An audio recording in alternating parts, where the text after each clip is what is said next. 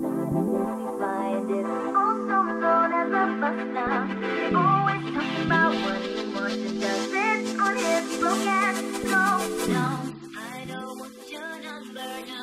I don't wanna give you mine, and no, I don't wanna meet you nowhere, no.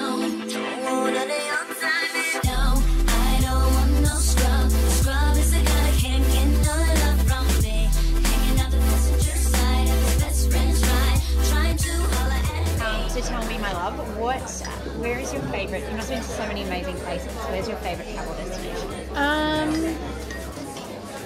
My favorite travel destination for personal, we always go to St. Bart's, especially with my daughter. It's a great place to just be with the family, be on the beach, and we know the island really well, so there's no surprises, which is always great, especially when you have a kid.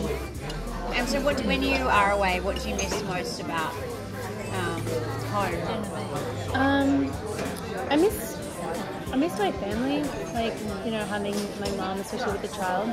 You know, I miss my Australian family, and then I miss the Australian lifestyle, you know, being able to go to the beach, the food, whatever, just things like that.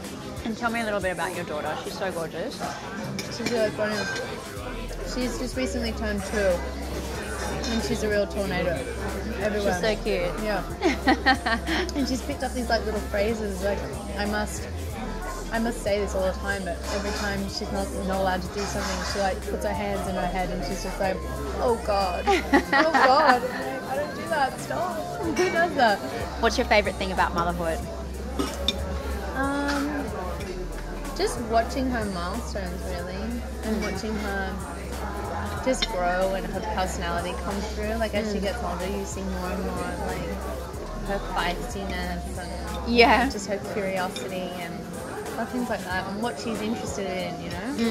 So it's fun to like see the little person she's going to be. And what's a typical day for you in New York?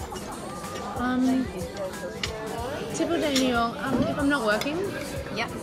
then I'll probably have breakfast with Lila, take her to school, Yep.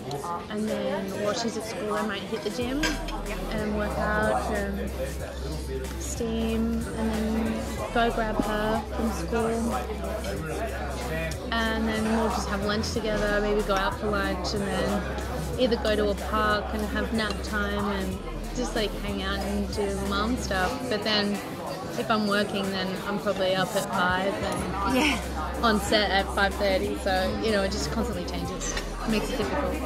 You find a balance. Yeah.